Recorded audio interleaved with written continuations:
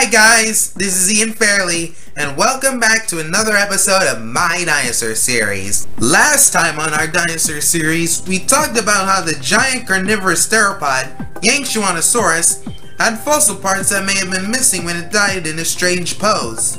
The dinosaur also seemed to have a bite force that was as strong as T-Rex, or even an American alligator.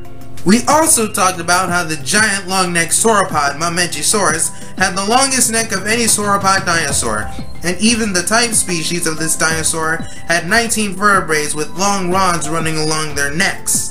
Now that we have these facts about these dinosaurs covered, it's time to talk about another type of sauropod and another type of theropod for this episode. Amphicoelias and Saurophaganax. Let's start with the Amphicoelias, shall we? The name of the dinosaur, Amphicoelias, means bioncave or hollow at both ends because when it was discovered and described in Colorado of the US, 1877, it was originally known only from 2 vertebrae and leg bones. But then, a giant bone was found a year later in 1878, and it happened to be the largest vertebrae ever discovered in dinosaur history. Famous 19th century paleontologist Edward Drinker Cope decided this bone belonged to the Amphicoelias itself. He kept this nearly 8-foot long backbone in Philadelphia. But the enormous vertebrae then disappeared. It may have actually came from a dinosaur up to 160 feet, 49 meters long. The whole body size of Amphicoelias was 70 feet long, 30 feet tall, and 270,000 pounds.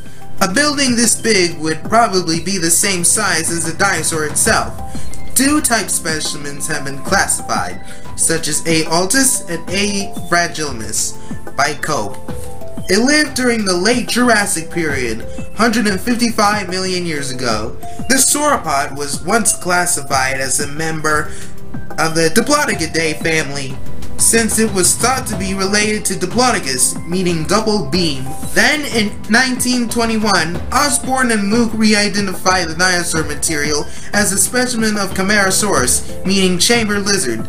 Due to incomplete nature though, such links of any known sauropod were highly ignored. In year 2018, Kenneth Carpenter renamed Amphicoelias as a new genus, Mauropunosaurus, and reclassified it from Diplodocidae to Rapacosauridae, which consists of a family of sauropods known from fragmentary fossil remains from the Cretaceous of South America, Africa, North America, Europe, Central Asia, and possibly India.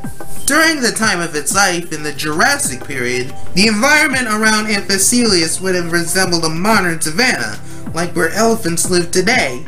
But since grass didn't grow until the late Cretaceous period, Amphicoelias depended on ferns for food source due to their low caloric content. The sauropod had a digestive system that allowed food consumption of ferns as a large part of the sauropod's diet.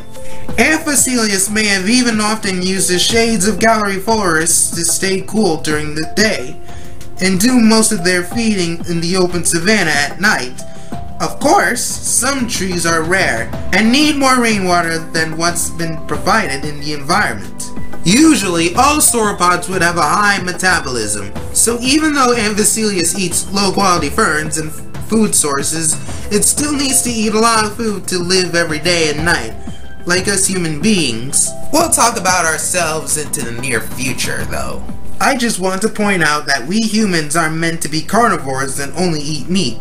Speaking of meat eaters, it's time to talk about our next dinosaur for this episode, the Saurophaganax. The name of the dinosaur Saurophaganax means Lord of Lizard Eaters because it was known to be one of the largest predators of the Jurassic period, standing up to 43 feet long, 22 feet tall, and weighing in on 9,900 pounds. Saurophaganax was about the same size as T-Rex and Allosaurus. In fact, as I might have mentioned before in episode 17, Saurophaganax could be one of the 7 species of Allosaurus specimen, or a junior synonym to it known as A. maximus. Of course, it's probably bigger than Allosaurus actually, and its size became more close to T-Rex. The discovery of Saurophaganax was made in Oklahoma of the USA during the Great Depression of the 1930s. but it was never really studied. Between 1931 and 1932, John Willis Stovall uncovered the remains of this large theropod, and it was once named Saurophagus maximus. Saurophagus was a term that meant lizard eater, and maximus means the largest in Latin. But the name Saurophagus was already preoccupied in 1831 and had already been given by William Swainson. In 1995, Daniel Kerr classified the specimen from Saurophagus to Saurophaganax because the fossils may have shown a resemblance to its smaller cousin, the Allosaurus.